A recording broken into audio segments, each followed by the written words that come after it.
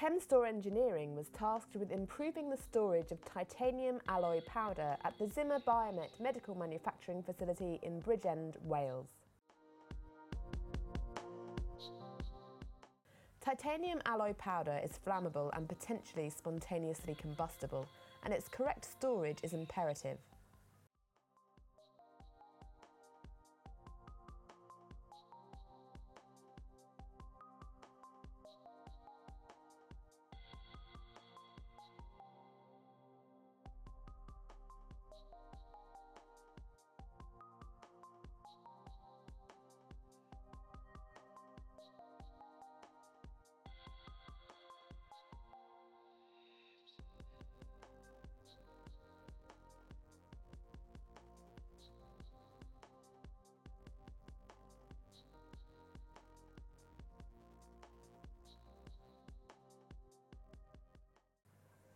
The store is split into two sections.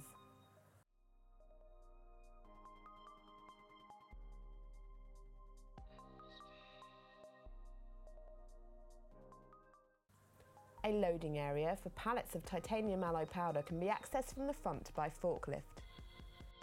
Meanwhile, a control room housing temperature control and fire suppression systems can be accessed via a door on the side.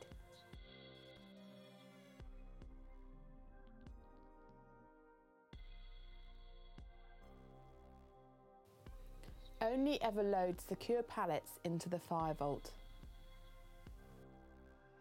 Open the main loading door. Line up the forklift with the location required.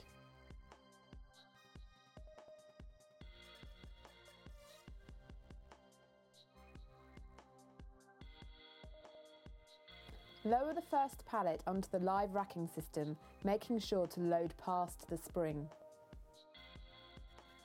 Using the second pallet, slowly push back the previously located pallet.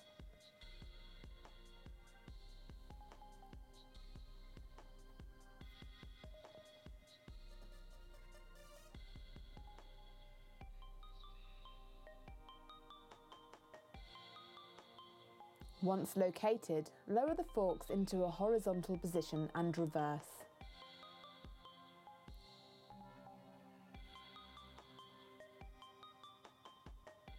To remove pallets, simply reverse the process using the front pallet to break the rear.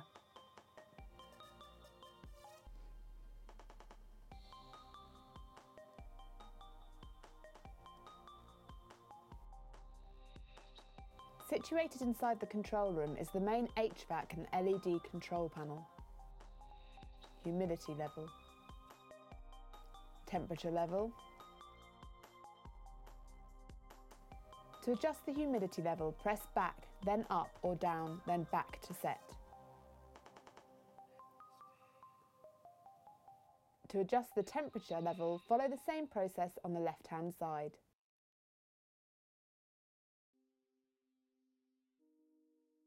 The fire suppression control panel controls and monitors the components of the fire suppression system. It manages the fire detection and manually operated devices.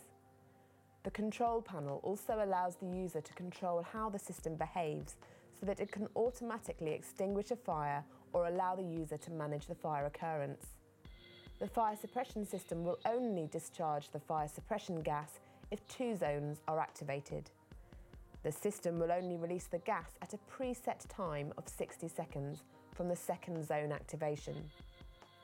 The control panel also allows the user to manually release the gas from controlled panel fascia. There are two air sampling smoke detectors connected to the fire suppression system.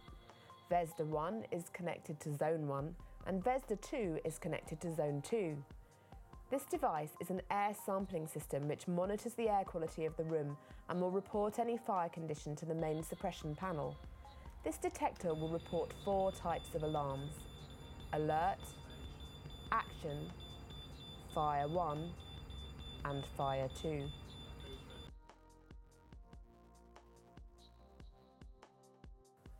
This device is only operational if the system is about to release the gas. By pressing this button, the time of the gas suppression system's countdown, 60 seconds, is reset to 0. This can be reset as many times as required. This will not reset the fire suppression discharge sequence. It only functions as a delay device. This is mounted externally underneath traffic lights and also internally within the service room.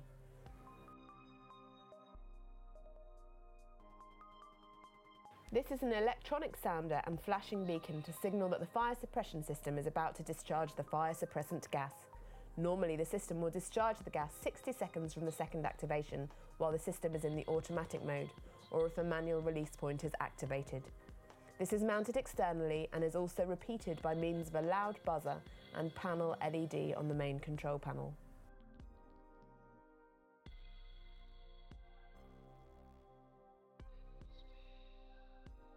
Green, everything safe and running, good to use. Amber, system purging, wait to use. Red, emergency fire state, do not approach. Bell sounding, emergency fire state, do not approach. No bulbs, error, no power, bulb failure, do not approach. Note, there is a lamp test facility located in the control panel within the plant room. Golden rules.